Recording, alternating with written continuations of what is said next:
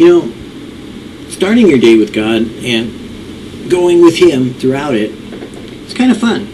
You know, you have the opportunity to turn to Him, to ask Him, to seek out someone who knows you, someone who loves you, someone who understands you, someone who just might have a plan for you that's a whole lot better than what you got planned for yourself.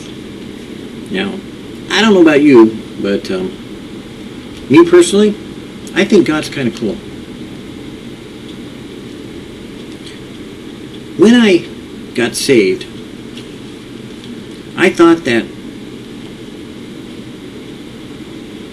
emotion was all there was. I thought that this wonderful feeling that I had, this high spiritual, ooh, ah, ooh, you know, was going to be forever and ever.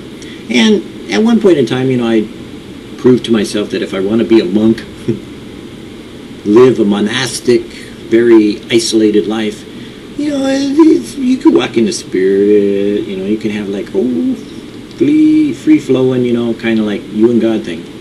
But the most important thing I realized was that God created us with all the emotions. Having a downer emotion isn't a fallen flesh thing. Being down, being low, being kind of sad, crying. God created those. Did you know that? He designed it that way. I have prayed that your own faith may not fail. Christian, take good care of thy faith, for recollect that faith is the only means whereby thou canst obtain blessings. Prayer cannot draw down answers from God's throne, except it be the earnest prayer of a man who believes. Faith is the telegraphic wire which links earth to heaven, on which God's messages of love fly so fast that before we call, He answers. And while we are yet speaking, He hears us. But if that telegraphic wire of faith be snapped, how can we obtain the promise? Am I in trouble? No. I can obtain help for trouble by faith. Am I beaten down by the enemy? My soul on her dear refuge leans by faith. But take faith away, then in vain I call to God. There is no other road betwixt my soul and heaven. Blockade the road, and how can I communicate with the great King? Faith links me with divinity. Faith clothes me with the power of Jehovah.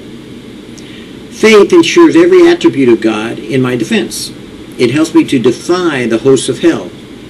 It makes me march triumphant over the necks of my enemies, and without faith how can I receive anything from the Lord? O then, Christian, watch well thy faith. If thou canst believe, all things are possible to him that believeth. We boast of being so practical a people that we want to have a surer thing than faith. But did not Paul say that the promise was by faith that it might be sure? Romans 4:16. Faith honors God, God honors faith. And in the modern day, faith is notoriously abused, confused, and misconstrued as being a simple force of itself, as though it were not connected to God and being stretched to learn and to know God in a more intimate and personal way. Faith in and of itself is not something that you exercise and you say, ah, man, I got a power now because I'm full of the Holy Spirit. I have this faith power, faith to believe. I can like get riches. I can get like health. I can get like wealth. I can get like deceived. By faith you can. If you're into a faith movement, which is only faith, then you might be deceiving yourself, because faith in is what faith is. And faith in isn't the object of what faith is in, but who faith is in. Do you get it?